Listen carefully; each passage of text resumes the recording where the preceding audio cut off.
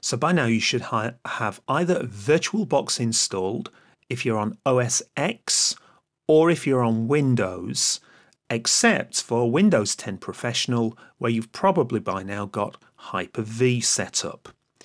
Wow, well, I think that's the worst of it over now. The job now is we need to install these two command line tools called Kubectl and Minikube.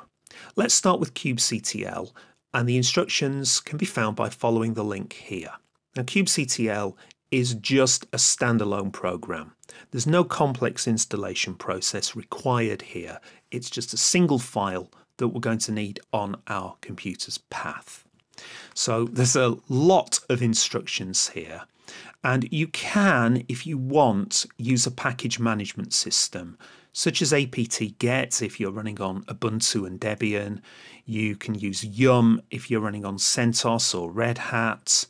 And if we go a little further down, if you're on Mac OS, you could use Homebrew. Brew install Kubectl should do the job. And if you're on Windows, you can use the Chocolatey package manager. I don't personally use that myself. Having said all of that, if you go further down, it's just a file that you need to download. So you can, if you want, just download this file directly and put it into a folder somewhere. So there are some instructions on how to do that on Mac OS. You're going to do a curl in a terminal window, and then you need to make the binary file executable and put it into your path. So just follow steps 1, 2 and 3 here on Mac OS. Pretty much the same process on Linux. You really don't need a package manager to do this. And finally for Windows, well, you might not have curl installed, so no problem. It's a simple case of following this link. In fact, that's exactly what I'll do here on the video. So that's kubectl.exe downloading. So all I've done on my Windows installation is I've made a folder called Cube. It really doesn't matter what you call that folder. You can put it anywhere. I have it on the C drive, and I've put the kubectl.exe file into that folder. Now this folder will need to be on your path. If you followed the instructions on Mac and Linux, you'll have put this file into a folder that's already on your path. So you only need to do this if you're on Windows. I'm going to right click on the PC, go for Properties, and then Advanced System Settings, and then click on Environment Variables, and you are looking for the variable called Path. If there isn't one there, then create one with New. I already have it though, so I'll click on Edit, and you can see there I already have an entry for C:\cube. You'll need to click that by clicking on New and just add in C:\, and whatever you've called that folder. Now we need to check this. If you are on Mac or Linux, then you'll just be using your regular terminal window. If you're on Windows, you can use the regular command prompt for this course, I guess. You can get that by Windows and R, and then in the open box, CMD, and we can check Kubectl with Kubectl, and you should get a list of all of the commands supported by Kubectl. I don't really recommend the command shell for working in on Windows. I'm going to be using Cygwin for the rest of this course, which is a far superior command shell and will support lots of Linux style commands. So Kubectl in there, and yes, that's responding correctly. If you want to try Cygwin for yourself, then you can find it from cygwin.com. And there's a regular Windows installer here. So hopefully by now you have Kubectl installed. The next job, if we go back to the manual here, we'll go back. The next job after installing Kubectl is to install Minikube itself. This is the cut down version of Kubernetes for a development computer. Follow the link to the latest release. Now at the time of recording, the version of Minikube is 0.27.0. And this is released fairly frequently, so by the time you watch this, there will probably be a higher version number here. The first thing is there's a list of these assets here, which is all quite bewildering, and which one of these do you need to download? But if you go a little further down, there are some instructions on how to install.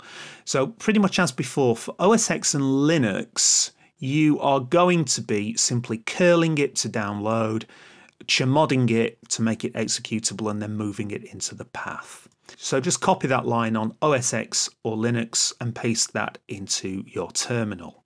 I wouldn't bother with Linux package managers, to be honest. Now, if you're on Windows, what you need to do is download the Minikube Windows AMD64.exe file. Bit confused by that. I'm not sure why there isn't an Intel version, but it seems to work.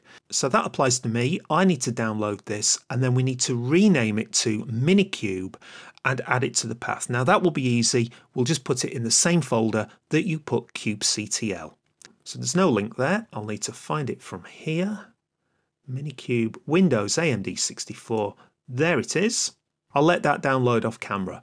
A final note, there is an installer available for Windows. I'll be honest, I've never used it. I'm a little bit suspicious of complicated installers. It's really not needed. This is a simple file. So that's downloaded then. I need to rename this file though to minikube.exe and be sure that you do have the executable extension.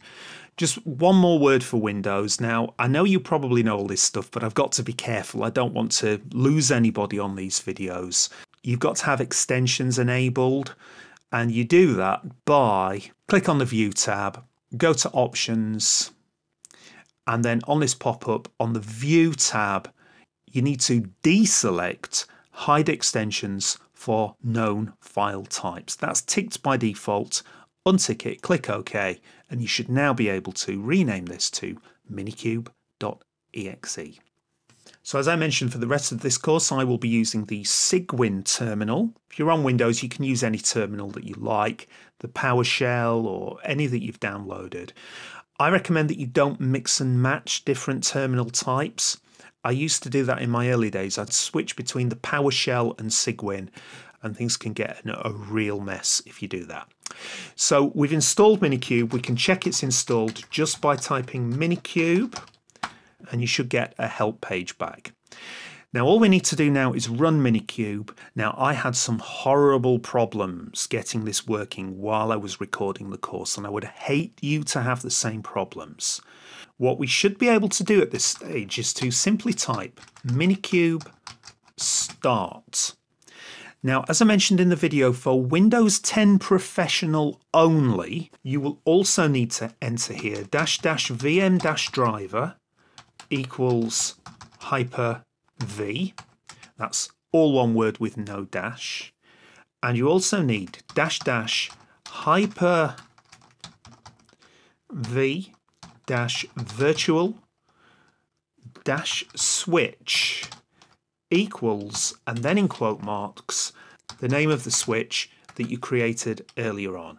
I can't test that because I'm not running on Windows 10 Professional, so do let me know if you have problems with that.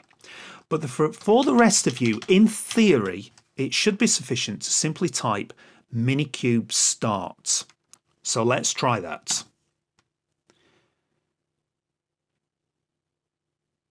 And the first thing I'm seeing is it's starting a virtual machine.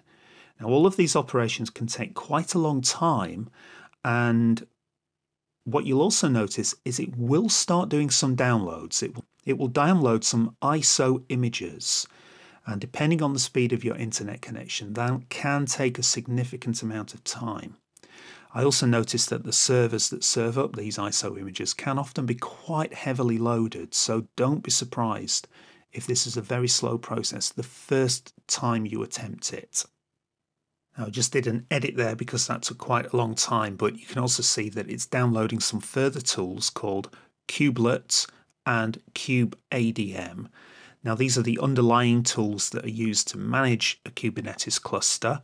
Once again, these will take quite a while to download the first time that you do this. So what we're hoping to see eventually is a return back to the command prompt with no errors reported, so some kind of output like this. Now if you've had any problems here, if this is hanging and you've waited, let's say 15 minutes would be kind of a reasonable time to start panicking, or if you get a nasty error, then towards the end of this video I'm going to give you some troubleshooting tips. If you have got to a command line, then you should be able to type kubectl version And what you should see is a response for the client's version. And this has actually given me the version of Kubernetes that we're running. This is 1.10. And there should be a similar result for the server version. If Minikube's not running properly, then you might see a client version, but you not get anything for the server version.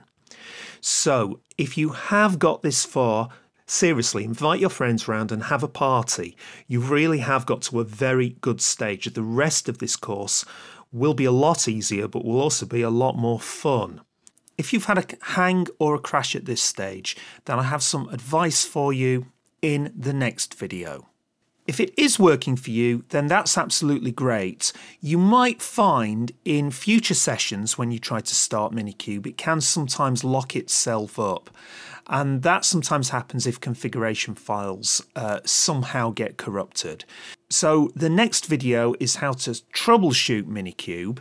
If it's working for you, for now, you can skip that video, but remember that that troubleshooting video is there. And if you have any further problems with Minikube later on in the course, then you can always return to that troubleshooting video.